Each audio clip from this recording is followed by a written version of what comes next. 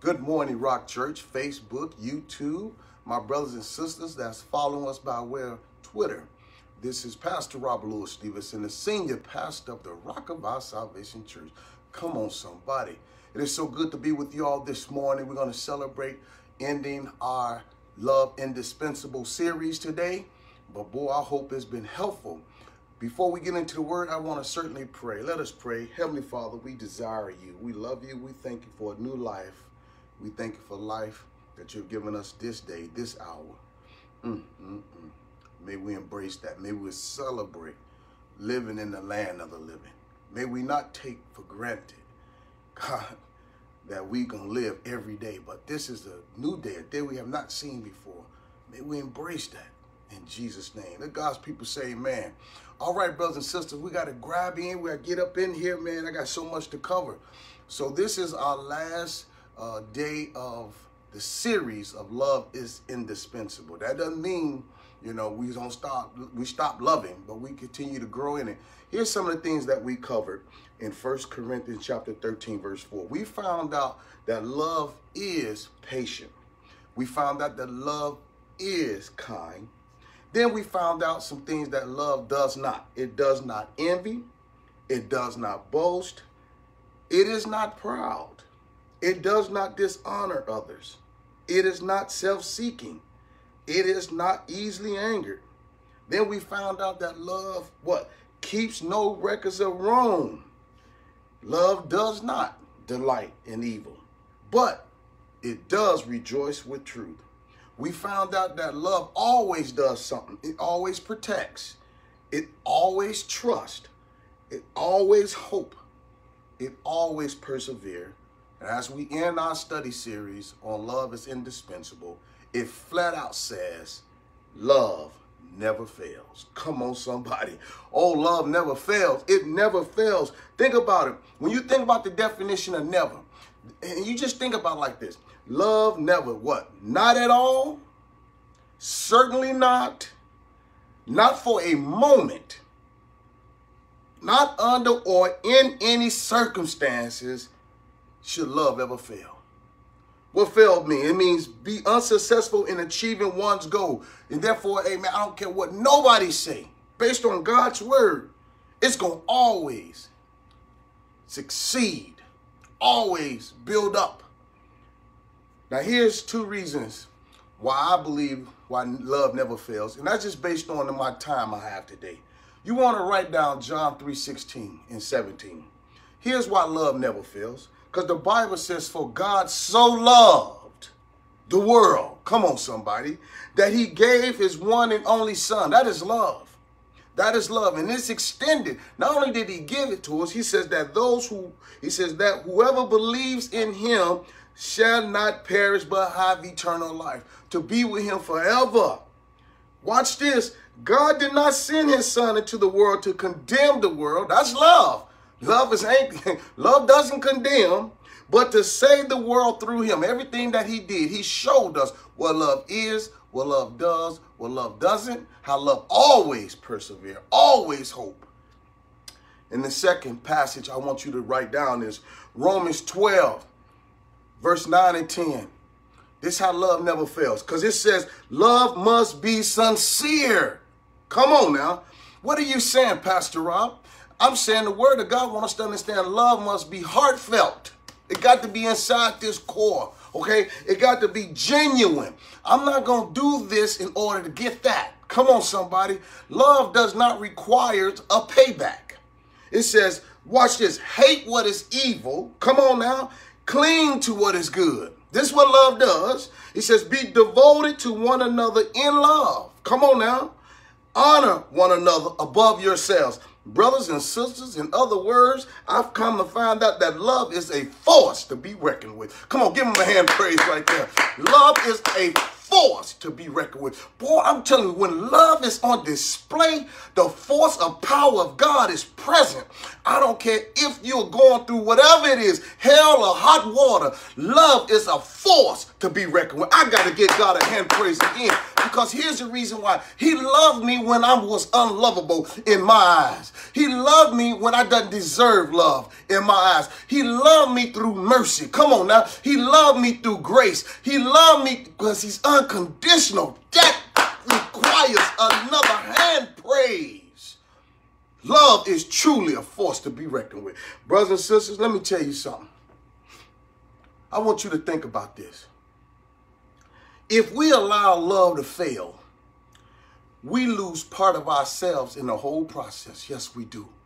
That's why people be looking for love in all the wrong places, because they allow love to fail in different areas of their life, and they're trying to find it. They're trying to go out of it, because part of themselves are being lost in the process.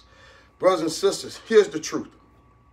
Love can fail if we give in to fear, which is false evidence that appeared real.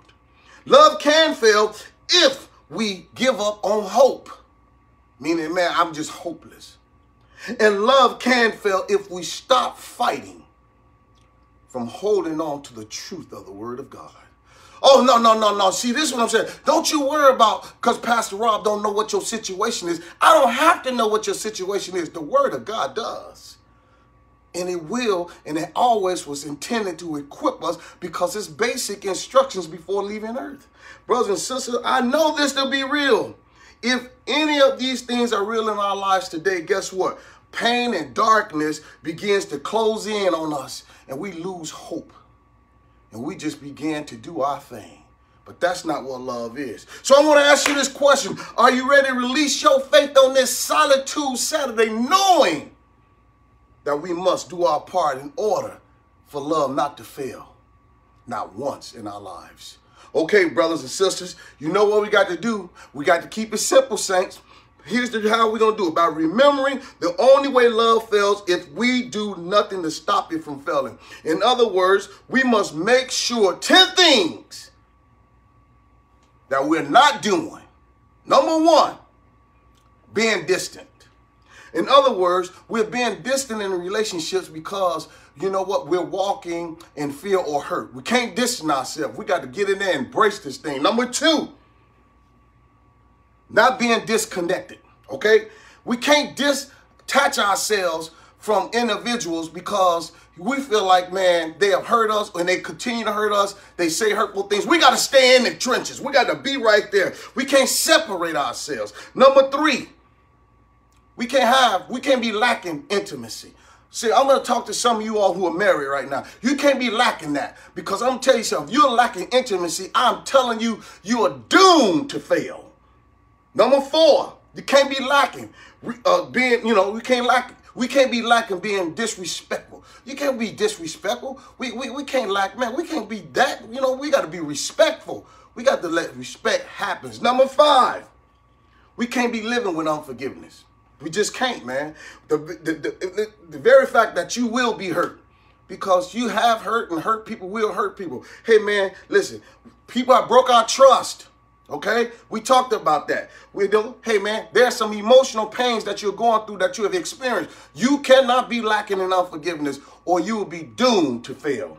Number six, we can't be living with bitterness. Okay, we can't be holding these grudges, brothers and sisters. That ain't gonna work. We cannot hold grudges. We got to release them. We got to release folks, man, so that love will be real and failing would not be an option. We would never fail in love. Number seven, living with resentment. My God. You know what happened when we live with resentment? We always hostile, man. You know what I mean? And there's hatred. That builds up hatred, a callous heart. And you be wondering, man, why are you feeling that way? Because guess what? You're living within resentment. Number eight, living with hopelessness. In other words, we've been at a state of despair all the time. There's anguish that's always happening. That's because love is failing right now in your life. Hey, man, number nine, being a person who has no empathy towards others. In other words, you're not even interested in what others think, what others about. I see I ain't got no hand claps today. I get it. I understand it. This is reality, okay? Hey, man, lack of concern for others. Hey man, when we see that this world that we live in and we ain't sharing the gospel, we ain't sharing our testimony, we lack a concern. Love is failing. And number 10, being a person embracing empathy. That means being concerned and understanding for others. Brothers and sisters, God is true. He showed us what love is about. And I pray really that this series been helpful. Go back and listen to the recordings. Go back. Because the word ain't gonna ever change, brothers and sisters. Man, we can give our loved ones so much, we can extend all the kind of things to people, but if we have not loved, we have not done nothing. My brothers and sisters, I know this is a challenge, and it's been good for me. It's been convicting, but boy, it's so good to know that God loves us beyond our faults and beyond who we are and what we say, the things we don't say, things that we have signed hidden contracts with the enemy with. God's still showing us his love beyond what we deserve. So therefore, I am appealing to each and every one of us, as I am appealing to myself, that we will extend the real realities of love, which is this: love is patient, love is kind, love does not envy, it does not boast, it is not proud, it does not honor others, dishonor others, it's not self-seeking, it's not easily angered, it keeps no records of wrong, but love does not delight in evil, but rejoices in the truth. It always protects, it always trusts, it always hopes, it always perseveres. Love never fails. Hallelujah. Father God, we bless your holy name. We thank you, God, that you have so fit to teach us, to help us to go beyond the surface of things, to show us, God, that our worth is not in the material things, in our education, and God, that what we have accumulated, but our true worth is in love, imitating love, being about love, extending love, receiving love, embracing love. God, I pray, God, that we'll look within the hearts of our hearts and not play games and say, hey man, this was okay, this was good, but we began to do the real work behind the scenes.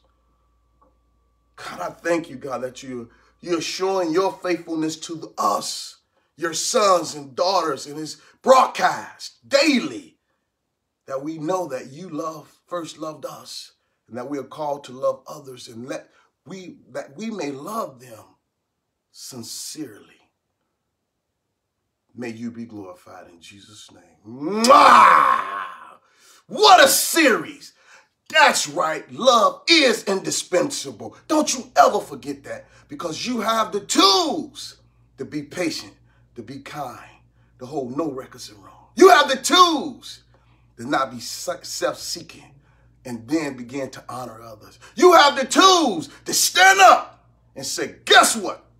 Love never fails. I am Pastor Robert Louis Stevenson, the senior pastor of the Rock of Our Salvation Church. Come on, love yourself right now by giving God a hand praise. Come on, love yourself. Get you some hearts out there. Shoot them up out there. Let them know that you have redeemed and be restored, and you are looking forward to be that new person in Christ. And you're going to celebrate love with everybody. I don't care what needs to happen. You love them, because love never fails. And I hope I can see y'all tomorrow morning at the Rock Church at 10:30. We're going in with the word of God. May God be pleased.